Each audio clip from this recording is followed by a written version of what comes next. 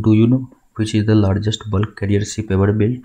Well, there is no single answer of this question because Valmax ships are a fleet of ships who achieved the number one position.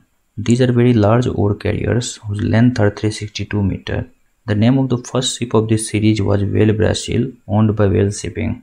The deadweight of Valmax size ship is more than 4 lakh tons, and it came into limelight when the Chinese government banned the ships over 3 lakh tons because these ships were too large to enter the Chinese port.